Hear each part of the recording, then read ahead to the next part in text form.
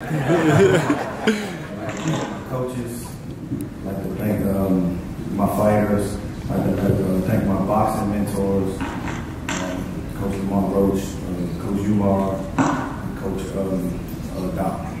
And like I said, back to back, nothing wasn't given, everything was earned. Countless times in the gym. Like I said, I just like to appreciate Pigskin Club for nominating me and USA Boxing. And I just like helping the youth and just being a good father. That's it.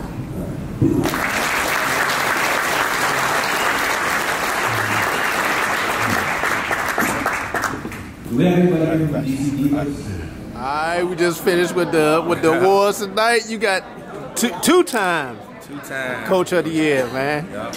Talk about that, man. Man, I appreciate it, man. Just all my hard work paying off. Glad somebody recognized me, me and my team. And I ain't doing it by myself. I got my coaching staff, my fighters that's trusting the process, fighting on the regular. Whenever their name get called, they're ready to put it out there and put that work in. I'm thankful.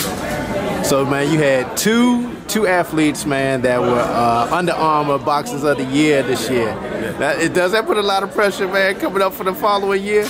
Nah, it was pressure from day one. Every year it's pressure. It's pressure. The first fight in the tournament, like it's nothing, like no more. Like you just can't be scared to lose. You know what I'm saying? It's always that pressure because people want you to lose after they see you winning for a long time. So it's like it's nothing to it, man. Like, you know what I'm saying? Come on over here, Jamal. Man. How you feel, man, about your coach, man, getting that tonight? He deserved it. You know, he's been working hard. He got I can't count. I lost track of how many fighters we got now. But he deserved it to get that many fighters to go to nationals and rank. It takes a lot. Got a great team. Now I gotta ask, Coach, man, how many fighters you taking to the JOs this year? A couple of them got qualified. Then my peewees, they automatically get to go, and my youth kids automatically get to go. So far, I'm looking at we automatically just offhand we taking like 7 so far, but the rest of the kids it's looking pretty good. You know, like I said, I don't put the horse before the cart. You know, they fight in the locals, fight in the regionals, then they go to the JOs. You know what I'm saying? But my tournament is a December tournament. That's my main tournament. The JOs is not. I like it, but like it's not my main one. Why is that? Speaking on that. Because all the best kids come to the one in December, and then the summertime. So a lot of kids, once you win the JOs, once people fade off, they don't come back, and they'll just wait. But like I said, that 15-16 boxing really counts. So that December tournament, if you're not there, like kind of like wasting your time. If you just go to the JOs or you just go to the Easterns and you don't go to the December, it's like you wasted. You just did it for nothing. Like, you know what I'm saying? Like you went to tournaments for no reason. Like to get seeded, you only get seeded because of December. And then like I said, the real fighters, and then like they can brag on 8, 9 pee-wee boxing. You could be the best pee-wee boxer. You could be best bantam boxer. You could be best intermediate boxer. As soon as you turn 15, 16, it doesn't matter. And a lot of them check out because they can't handle it. Now, a lot of people don't know, man, when they come to Oxon Hill, man, that's the doghouse, man. Yes, sir. It's no playing up in there, man. Nah, man. Nowhere to run, nowhere to hide. Don't come up in there talking about how old is he and all that. You're going to get the exit door. You know what I'm saying? Bye. You don't want to work. We just do eyeball tests and you throw your kid in there. Now, a lot of your boxers, man, you got from the football field. How was that transition for them from the football field to the ring? Like I said, I boxed before, so it's like when I seen the ones, I knew they can box by just watching them play football. That's like I said, that's one of my talents. I know talents. You know what I'm saying? Like you can be playing volleyball, and I can think you're a good basketball player, like stuff like that. You know now, who should they keep their eye on, man, up next coming out of Oxon Hill? Michael O'Connor and Damani Love. Yeah. Those are 2. Yeah. Michael O'Connor, he's going to be the next Jamal. Yeah. I mean, he's already 10 years old, can handle 14-year-old average fighter. You know what I'm saying? I got a lot of confidence in that kid right there. Now, you know, you just recently had an event at the DC Armory. Yes. Do you plan on putting on another event anytime soon? Yeah, we're going to be doing we're going back to the prison system, so we're going to go back and do in the jail system. So we did a jail really? show before, yeah.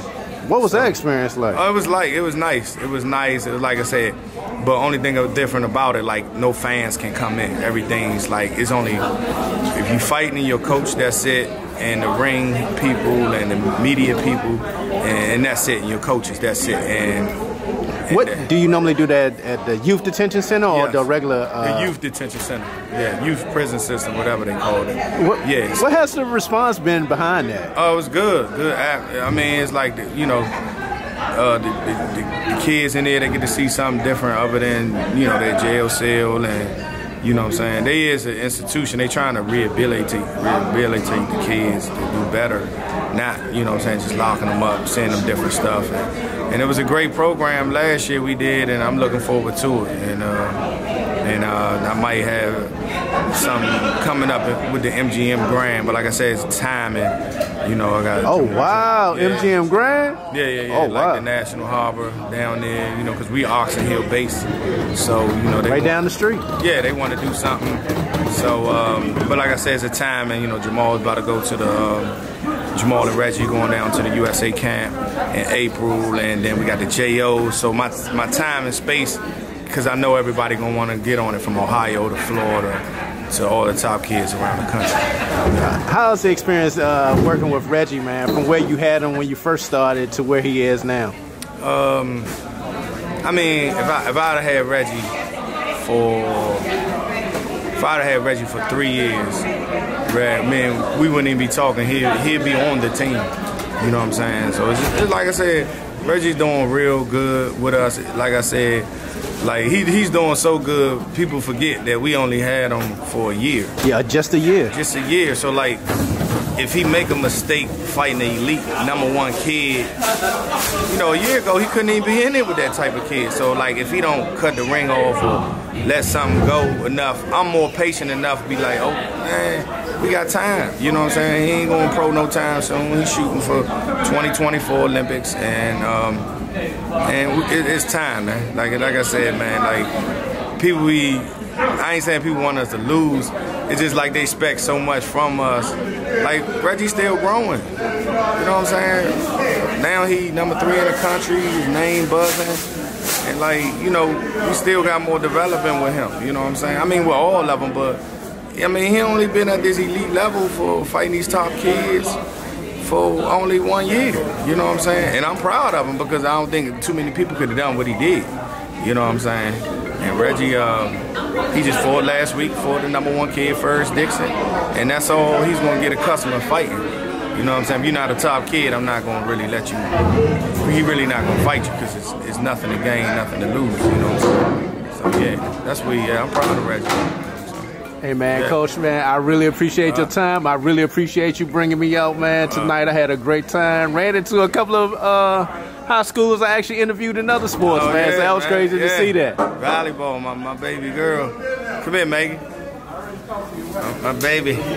She's going to be the next volleyball, 9th grade freshman, playing varsity, up and coming.